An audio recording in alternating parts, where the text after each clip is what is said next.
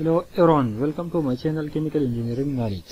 In this lecture we will discuss about the experimental determination of gas phase diffusion coefficient. So how can we determine the gas phase diffusion coefficient, this DAB? In the previous lecture we have discussed about the DAB for the gases, mixture for liquid, mixture for dilute liquids. We have determined this DAB in the previous lectures. In this lecture we will discuss that how can we determine the diffusivity of component A in the component B, mean DAB. How can we determine the diffusivity of component A in the component B with the help of experiment? So diffusion, there are various methods to determine the gas phase diffusion coefficient, but the two important methods are twin bulb method and the use of Stefan tube. So twin bulb method and the use of Stefan tube. In this lecture we will discuss the twin bulb method to determine the gas phase diffusion coefficient, this DAB. So what is this method? In this method we first of all we will select two tubes. Are two bulb number 1 and B1 and B2, bulb number 1 and bulb number 2.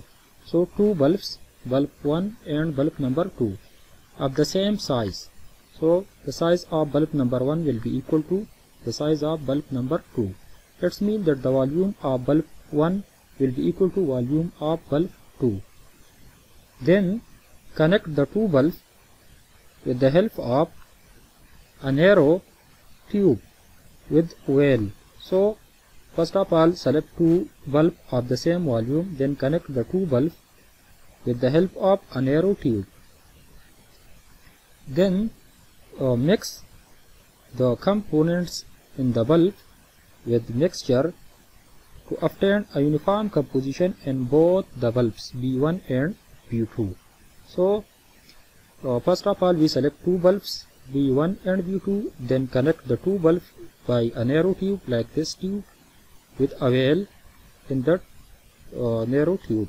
Then we mix the component of the bulb.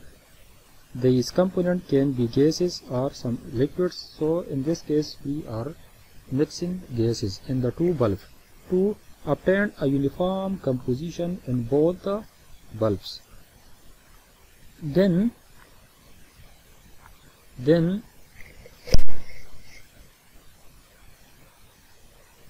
initially the well is closed. Initially the well was closed. Initially the well connecting the bulb is closed. So the well which we connected in the narrow tube, initially it was closed. Then evacuate the bulbs. So then we remove air or some other component from the bulbs to obtain empty spaces in the both bulbs. Then fill the bulb number 1 with favor gas A, which is component A. Then fill the bulb number 2 with favor gas B. Then the arrangement should be kept at constant temperature. So these two bulbs should be at constant temperature T and at constant pressure. So then connect then the arrangement should then keep the arrangement at constant temperature T. Then fill both the bulbs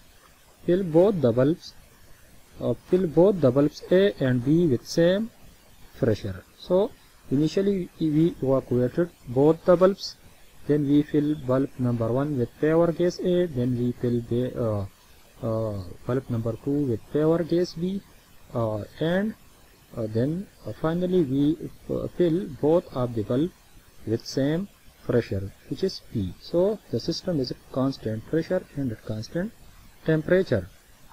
Now open the well. After filling both the bulb to pressure P, then open the well.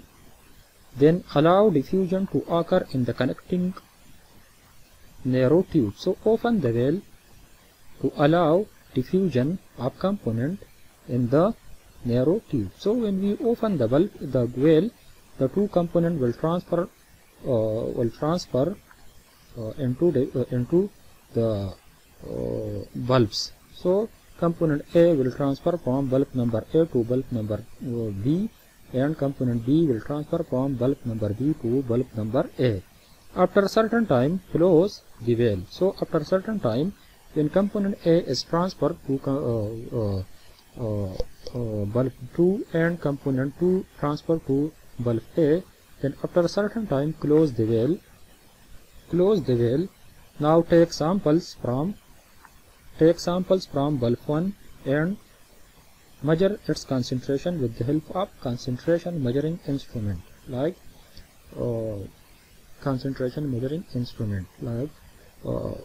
by the help of light or by the help of electricity. You can measure the concentration. So then similarly take sample from bulb number 2 and measure its concentration with the help of concentration measuring instrument. So then is pressure and temperature of the system is constant and assumed. So we assume that the pressure and temperature of the system was constant. The P was pressure and T was the temperature of the system. Now assume equi-molar counter diffusion. So we assume equi-molar counter diffusion in the connecting tube. So we assume that equi-molar counter diffusion is occurring in the connecting tube. Then the bulb are large in size, and the partial pressure of the gases in the bulb changes very slowly, because as volume of the connecting bulb are very large, so the pressure will be changes very small. So PA is equal to NA RTA divided by VA. Similarly, PB will be equal to NB, mole of B, universal gas constant, temperature of B, and volume of B. So TA, TB and TA are constant, so we will write T, simply T, constant temperature T. So this was partial pressure of component A, and this is the partial pressure of component B in the bulbs. So now assume steady state diffusion in the connecting tube. So we assume that there is a steady state diffusion in the connecting tube. So let's consider, first of all we take two bulb number 1. This yellow is bulb number 1 and this one is the bulb number 2. B1 is bulb number 1 and B2 is bulb number 2. The volume of bulb number 1 is V1. So V1 is the volume of bulb number 1, and the component of gas or the component the gas which is present in bulb number 1 is A. So component A is present in the left side bulb, which is the volume of this bulb is V1, the volume of this bulb is V2. So the component which is present in bulb number 1 is A. Similarly, the pressure of component A which is present in the bulb number A or B1 is PA. So PA is the pressure of component A present in this bulb. So this is some gas present in this bulb. So the pressure of component A in this bulb will be PA. So similarly, the pressure of component B in this bulb number 2 will be PB. So suppose there is another component which is present in this bulb. So the pressure of component B in this bulb is PB. So similarly, we connect. First of all, we took two bulbs B1, B2. The volume of V1 of bulb number 1 and volume of bulb number 2 was same. V1 was equal to V2, which is equal to V. Then we connect the two bulbs by a narrow tube. So this is a narrow tube, narrow connecting tube. Then we close the two bulbs with the help of a valve. So this is a valve connecting the two bulbs. So this is a valve. So first of all, we took two bulbs B1 and B2. Then we connect the both bulbs with the help of narrow tube. then we close the system with the help of valve that no gas is transferring from this side to this side or from this side to this side. So we close the system with the help of valve. Then we evacuate valve number 1 by using some vacuum pump. So we evacuate this valve. We remove, first of all, we remove some air from this valve to evacuate this valve. Then we remove air from this valve number 2 to evacuate this valve number 2 while this valve was closed. So we close the valve and we evacuate this valve and this valve. After that, after evacuation, we fill this valve with component A, which is this component. Then we fill this valve with component B. After filling, we measure the pressure in this valve number 1, which obtained to be P. Similarly, obtained measuring by pressure measuring instrument, and it come out to be P. So after filling, the pressure of the valve number 2 was P, and similarly after filling this valve, the pressure come out to be P. So after filling the two valve, then we open the valve. So when we open the valve, the component A was transferred from valve number 1 to valve number 2. Similarly, at the same time, component B was also transferring from valve number 2 to valve number 1. So a steady state diffusion occur in the narrow tube, and we assume that it is the equi-molar counter diffusion. So, and this is the connecting tube. The area of this connecting, the inside cross-sectional area of this connecting tube is A. Similarly, the length of this connecting tube is L. So the length of connecting tube is L and cross-sectional area is A. Now let V1 is the, we already discussed this, is let V1 is the volume of valve number 1, V2 is the volume of valve number 2, PA is the partial pressure of component A in valve number 1, PA2 is the partial pressure of component A in valve number 2, PB1 is the partial pressure of component B in valve number 1, and PB2 is the partial pressure of component B in valve number 2. So similarly, the small a shows the inner cross-sectional area of the connecting tube. So this was the connecting tube, this was the connecting tube, this was the connecting tube, and the inner cross-sectional area like this cross-sectional area of the connecting tube is denoted by A, and the length of the connecting tube is denoted by L. This is the length of the connecting tube, which is L. So the inner area of the connecting tube is denoted by A, while the length of the connecting tube is denoted by L. The molar flux of, now we use the Fick's law of molecular diffusion. So molecular flux of component A is NA, and it is denoted by Fick's law that NA is equal to diffusivity of component A in the component B divided by RT into a change in partial pressure of component A, and this is the length of the connecting tube. So we already discussed that Fick's law is equal to DAB DCA divided by DX. Here X is the length, and we convert the concentration to pressure.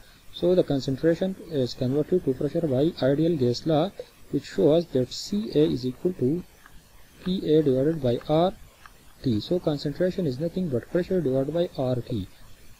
So here we convert the concentration into pressure divided by RT, and this is the length.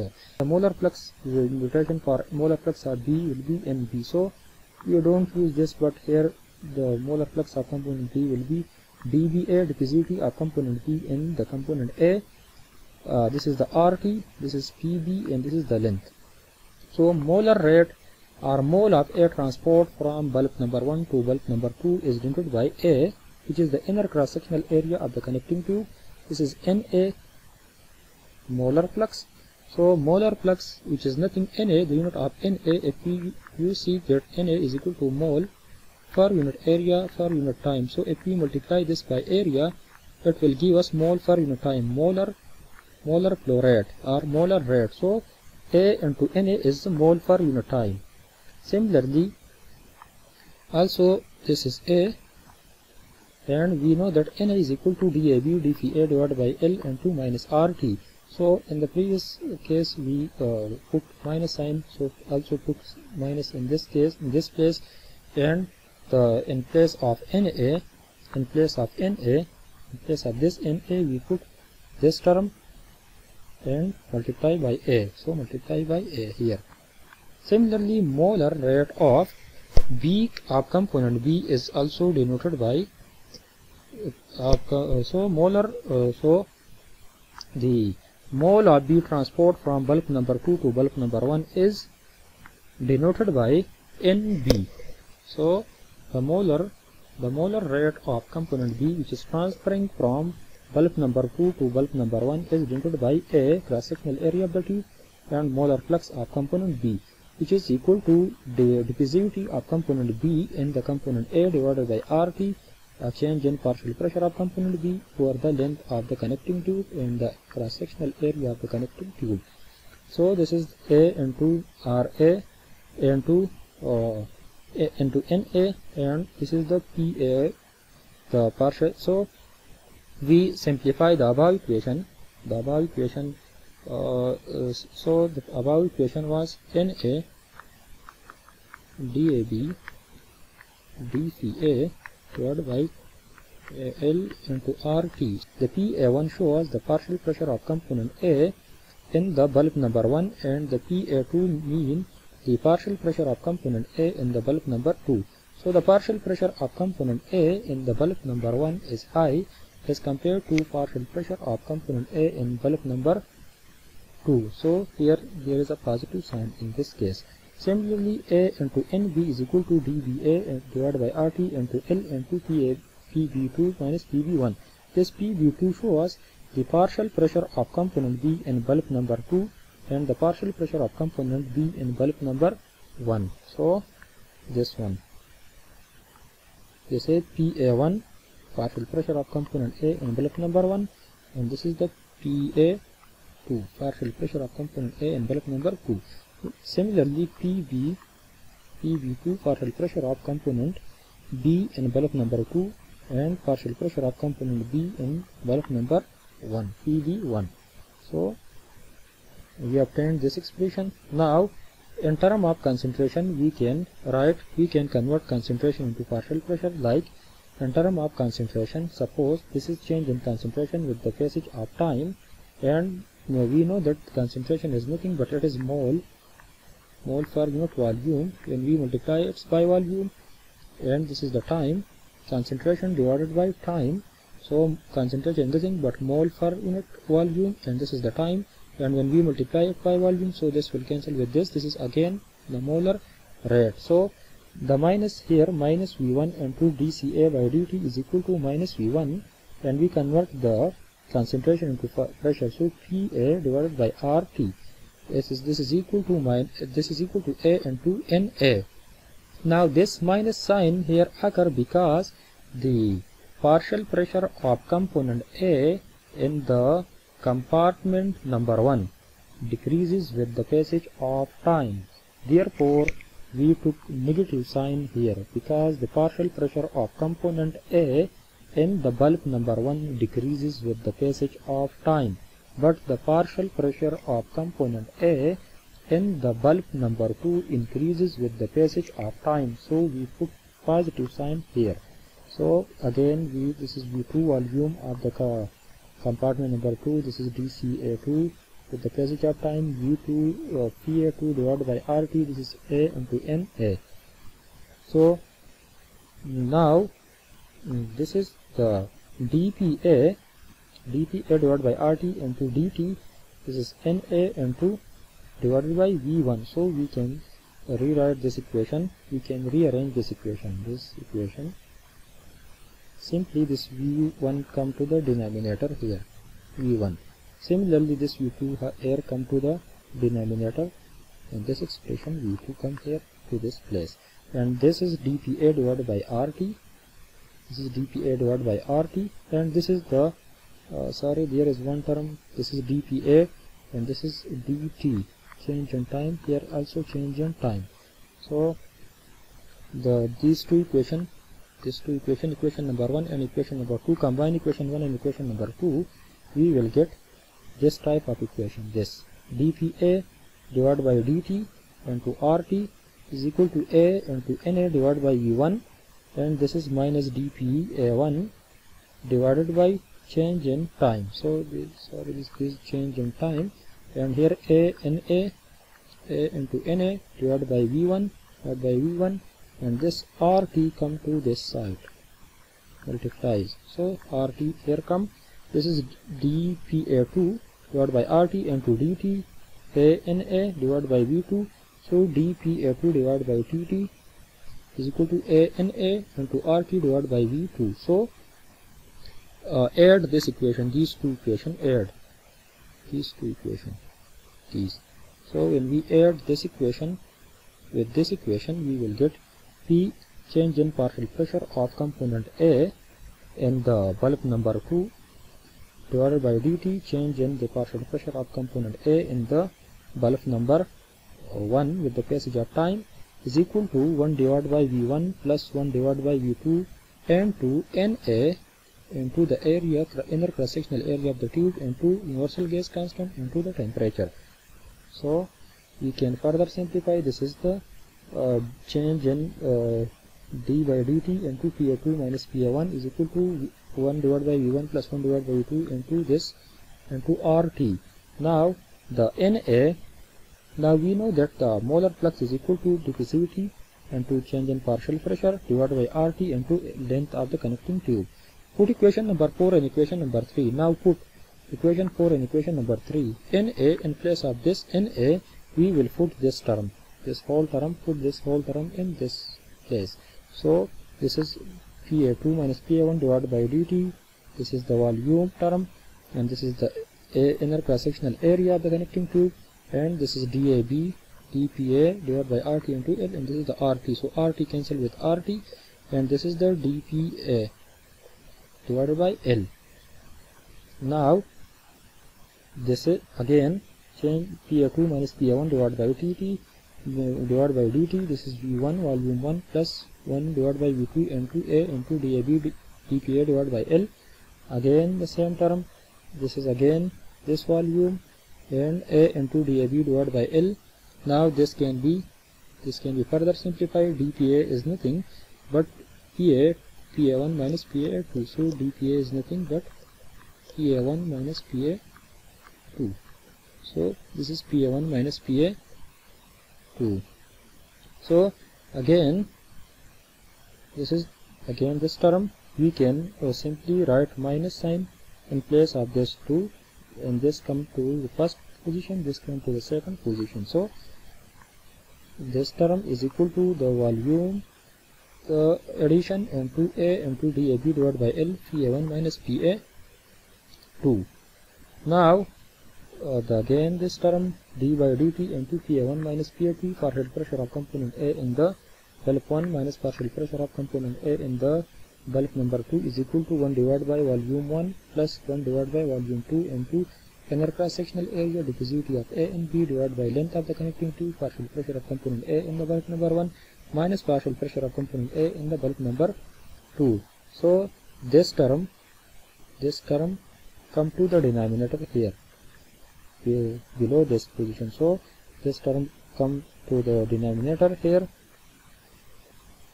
and this time dt come to this position.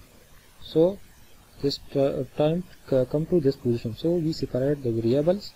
So similarly we take the logarithmic, because this is Pa is a function and this is dPA is the differential. So in the denominator there is a function and in the numerator there is a differential. So we will take the ln. So minus ln Pa1 minus Pa2, and take the limit from the initial condition to the final condition. And this is the volume and dAB L divided by L, and now took the integral on time. So initial time was 0, initial time, and this is the final time.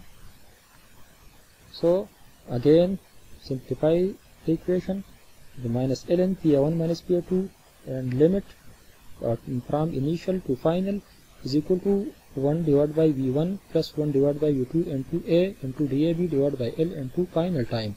So final time is TF. So again put the limit value in this equation. So this is the ln PA1 at the final position minus PA2 at the final minus ln PA1 initial, this initial condition, minus PA2 initial and in this bracket.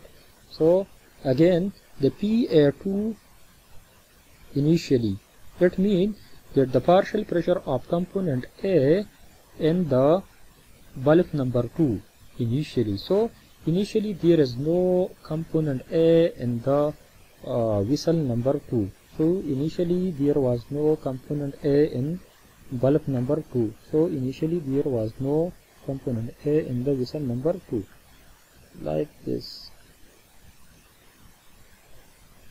Initially there was PB only in this volume, in this bulk number 2. There was only component B, there was no component A. So PA1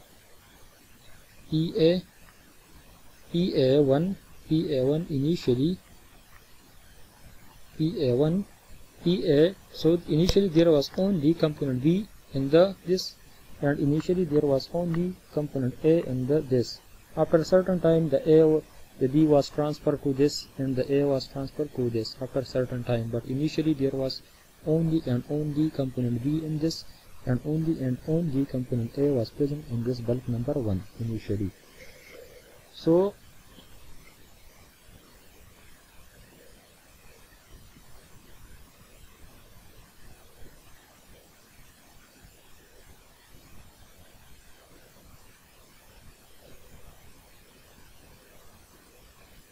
this is the initial. So the component A in the bulk number 2 initially was 0, because there was only PA2. The component A in bulk number 2 initially was 0, because there was only and only component B present in bulk number 2.